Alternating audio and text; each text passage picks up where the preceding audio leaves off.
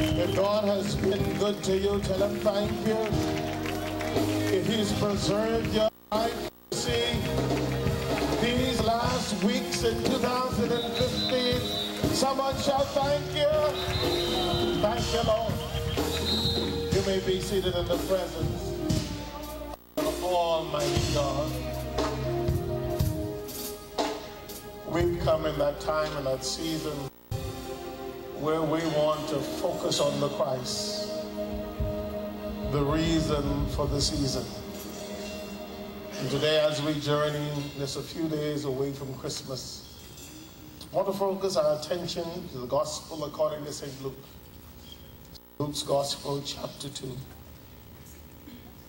beginning at verse 1. And it reads, "And it came to pass in those days that a decree went out from Caesar Augusta that all the world should be registered. The census first took place while Quirinius was governing Syria. So all went to be registered, everyone to his own city. Joseph also went up from Galilee, out of the city of Nazareth, into Judea, to the city which is called Bethlehem, because he was of the house and lineage of David, to be registered with Mary, his betrothed wife, who was with child. It was that while they were there, the days were completed for her to be delivered. And she brought forth her firstborn son, and wrapped him in swaddling clothes, and laid him in a manger, because there was no room for them in the inn." For the next 30 to 45 minutes, I want to talk to you about no room in the inn. And I talked with the executive team last night, and we were wrestling with who to blame for this. And I said, blame Joseph. No room in the inn. Blame Joseph. In this day and time, especially in the period we're in, nobody travels without reservations.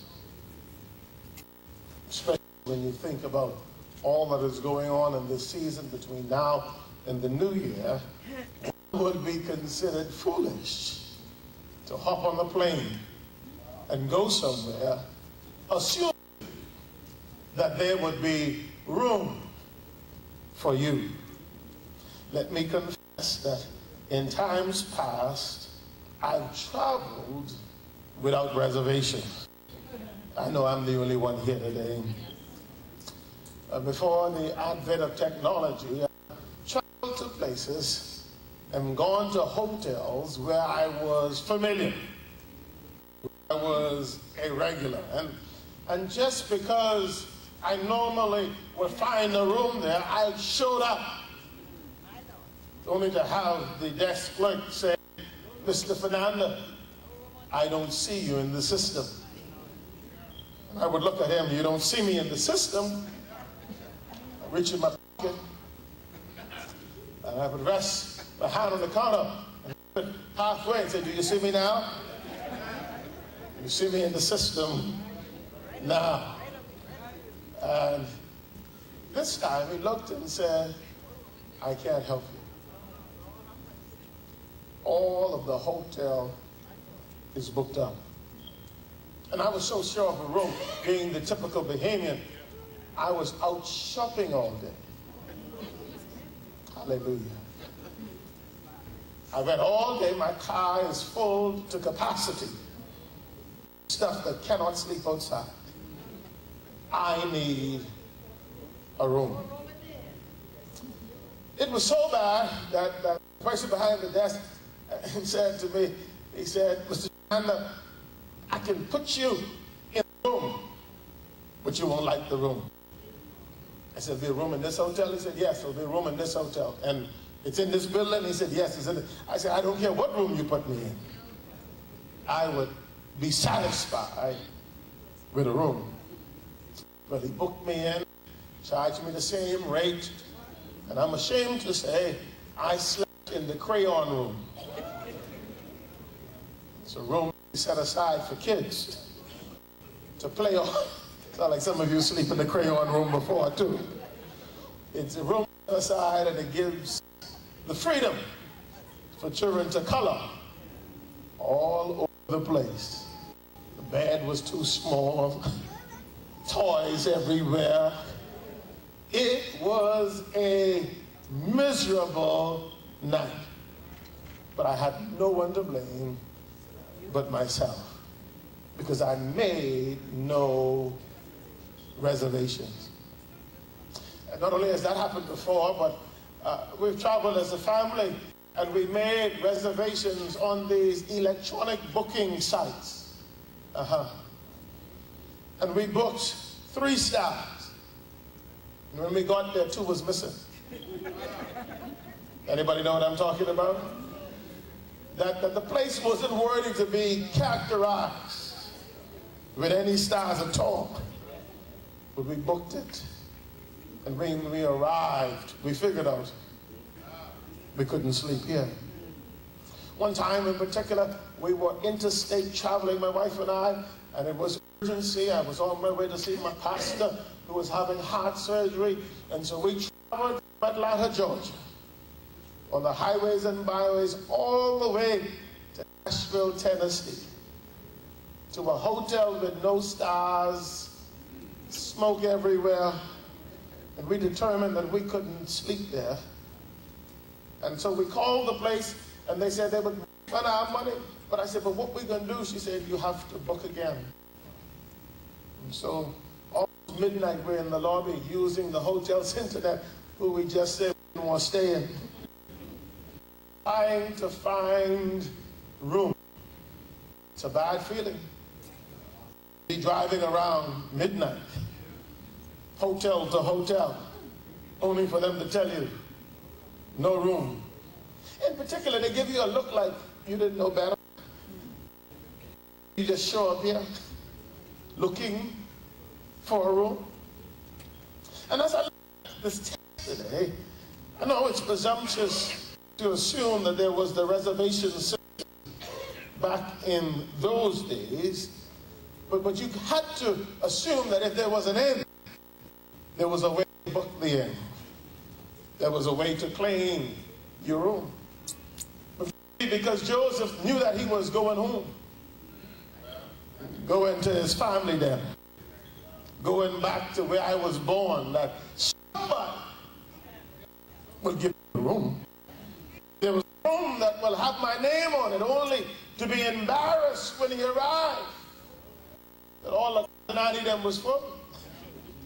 Now you had to go to the neighborhood inn, searching for a room for your wife that one betrothed to you.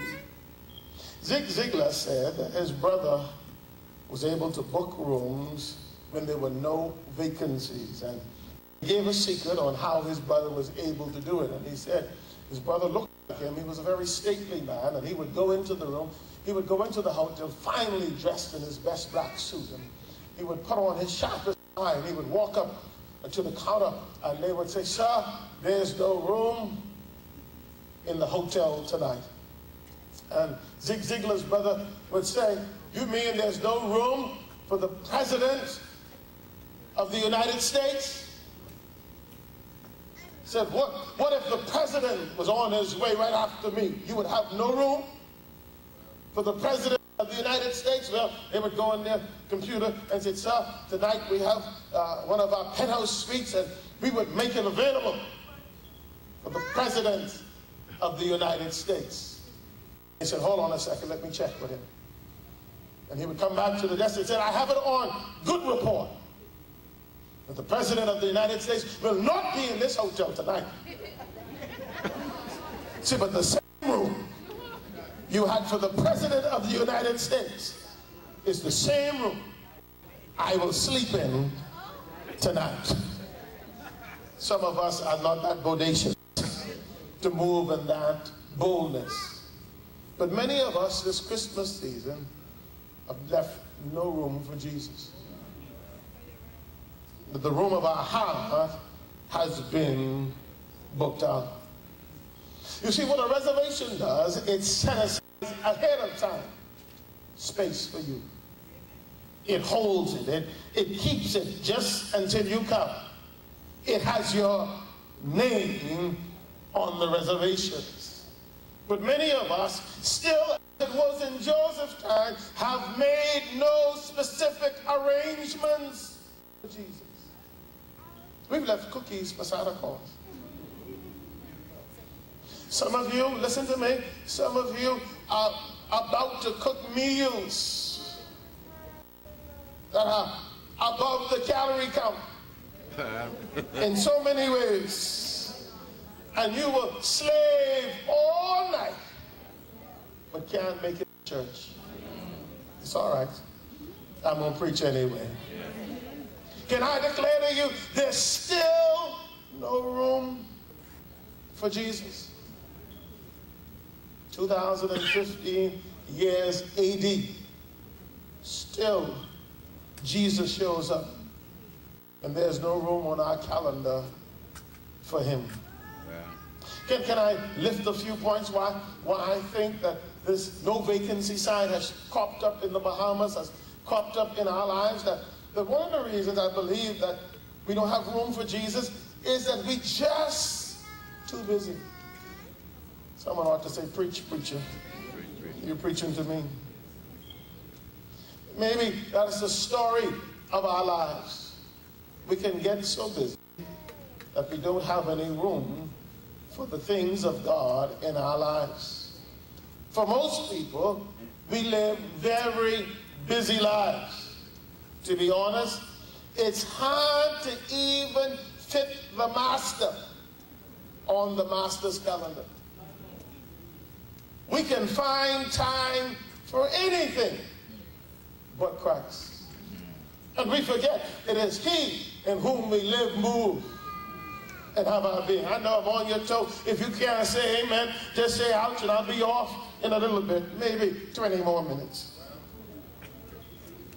People talk about how busy they are and talk about how they don't have time for what God is about to do. But can I tell you, he controls time, that he's the one who gives life, and he's the one that takes it away. How bodacious can you be to think that it's your life, it's your time, it's your breath, that you could do whatever you wanted? What if that this morning he took away what belonged to him? What if he didn't give you health and strength? What if he didn't give you an opportunity to enter his gates with thanksgiving? How dare you take God's time and tell him you don't have time for him? We seldom spend time in his presence. We seldom open our hearts to what he is wanting us to do. Like most people, just like Herod said to the Magi's, said, you go, you find him, you get him, and then call me, and I'll come and worship. He was saying, like the majority of us, I'm too busy right now to worship. But you church people, you go and worship. And when you find where Jesus is, tell me where it is. And maybe watch night, maybe watch night. You gotta pray. You gotta pray. They don't have no big concert. Maybe watch that. I know I'm walking, the Tina Turner might show up, so you got to pray. You got to pray to Anna Ross. They'll have a hot show. Maybe, if you tell me where Jesus is going to be, maybe I'll pass by 1:45. Maybe. For God's sake, Pastor, leave 2 seats open for me, because it could be a hit and miss. I hitting you and going straight to Junkanoo, right? I just passing through. We want somebody else to go. We want somebody else to identify the spot. And then we'll come later and put in our hour and a half of worship. Some of us are just like, and I don't want to go any further than that, because sometimes when these people show up, they try to kill worship.